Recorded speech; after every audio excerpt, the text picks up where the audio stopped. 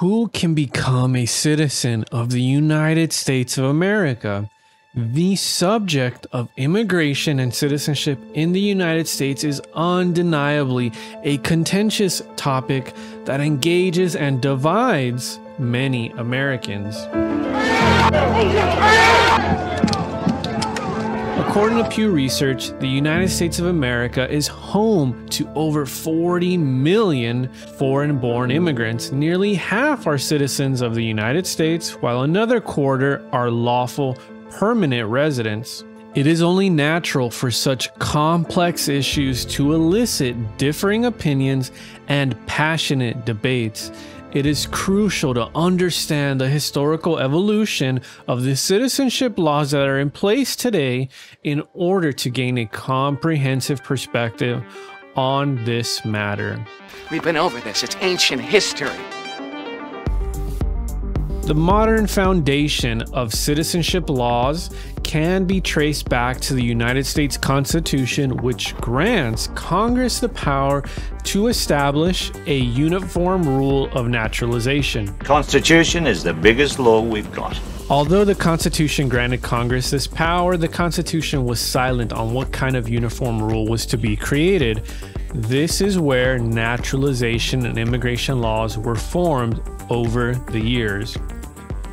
After the Constitution, the first significant law regarding citizenship was the Naturalization Act of 1790, which limited naturalization to free white persons of good character who had resided in the country for at least 2 years.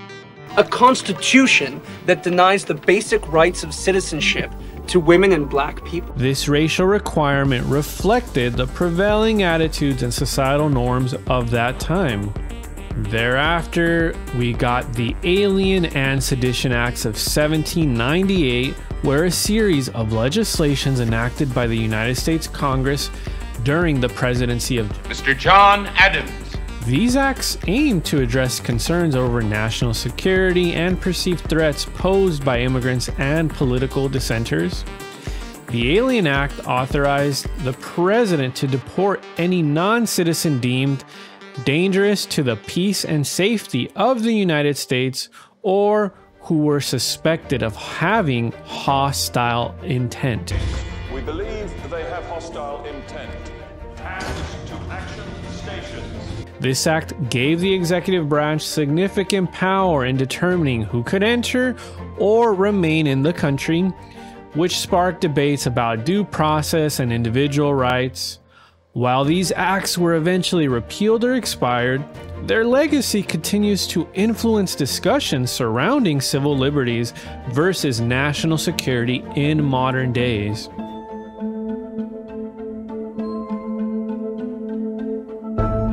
"150 years ago, a slave by the name of Dred Scott sued to prove that he was a person and not a piece of property." Fast forward half a century and we have the Dred Scott Supreme Court decision.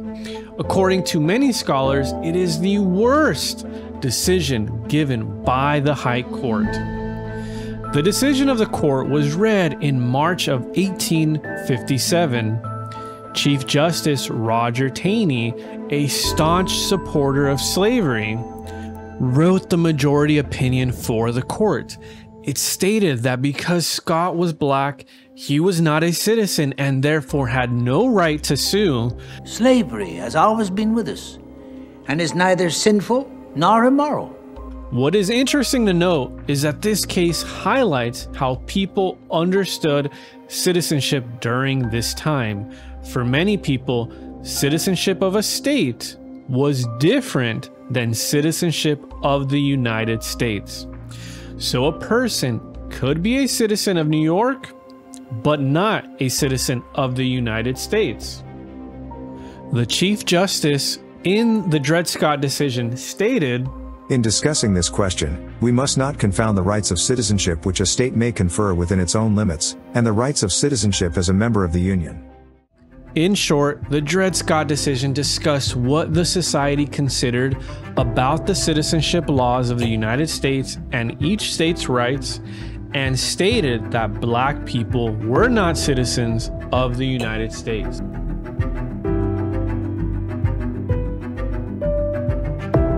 Slavery troubled me as long as I can remember. In a way, it never troubled my father, though he hated it in his own fashion. Thereafter, the United States had the Civil War, and a few years later, the 14th Amendment was passed. The 14th Amendment states that all persons born or naturalized in the United States are citizens of the U.S. The amendment intended to right the wrongs against African Americans and grant them citizenship.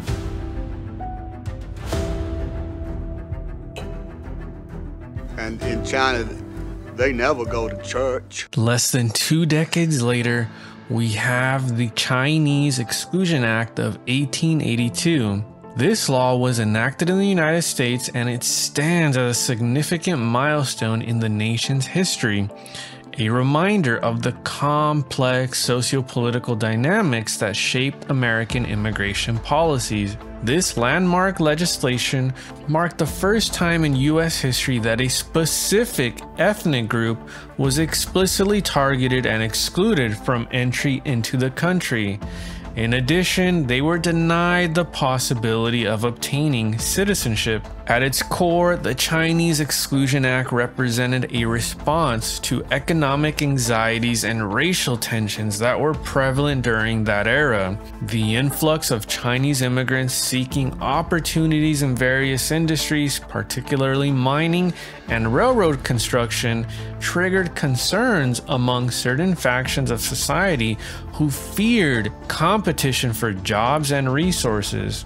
2 years later, in 1884, the Supreme Court concluded that Native Americans were excluded from the 14th Amendment that stated that all persons born or naturalized in the United States were citizens of the United States. To remedy this, Congress in 1924 passed the Indian Citizen Act, and this covered them by statute. Thereafter, 1924, Indians born in the United States were also deemed to be citizens of this country. Have the citizenship laws changed since this time? We have had several changes to immigration with the immigration laws of 1954 and 1997, but those have not dramatically changed the laws about citizenship. Those laws changed who can become a resident and how. The law as it is today generally grants citizenship for people who are born in any of the states of the United States of America. Secondly, even if a person was born outside of the United States, if their parents are U.S. citizens, there are ways to get citizenship. What do you think of the United States citizenship laws? Have they gone too far? Do they not cover enough? Let me know in the comments.